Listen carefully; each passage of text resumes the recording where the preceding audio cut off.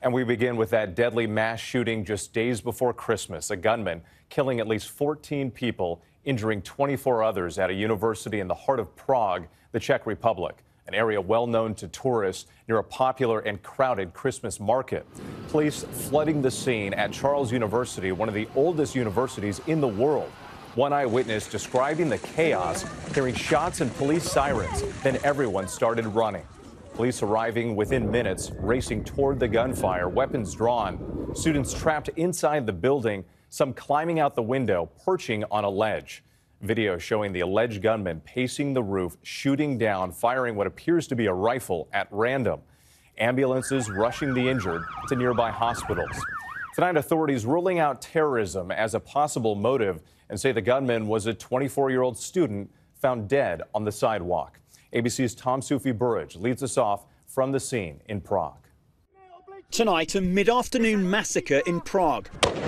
Deadliest mass shooting here in modern history.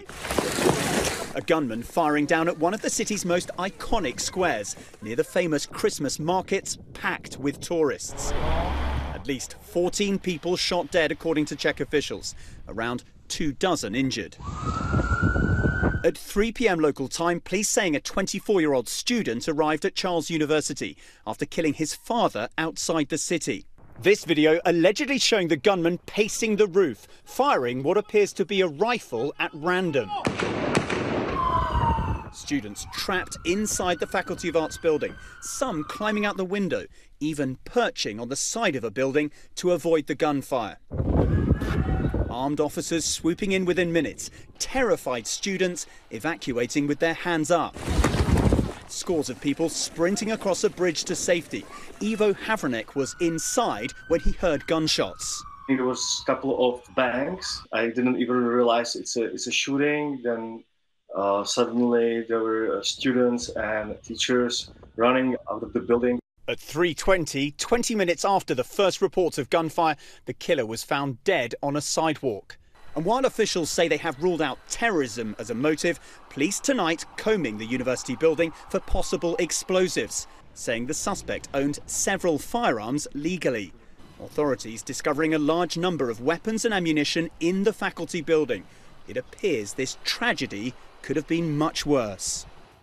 Tom Sufi-Burridge on the scene for us tonight. And Tom, what more are we learning about the gunman?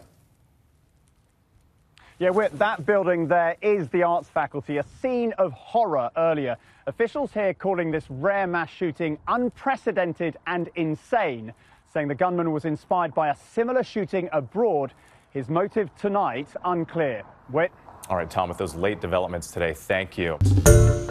Hi, everyone. George Stephanopoulos here. Thanks for checking out the ABC News YouTube channel. If you'd like to get more videos, show highlights, and watch live event coverage, click on the right over here to subscribe to our channel. And don't forget to download the ABC News app for breaking news alerts. Thanks for watching.